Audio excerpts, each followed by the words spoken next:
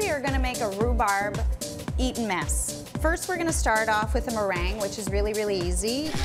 After you've whipped your egg whites with a bit of lemon juice until like stiff peak, you can start adding your sugar slowly. Fold in your icing sugar, and then you can pipe random shapes, any shape you like.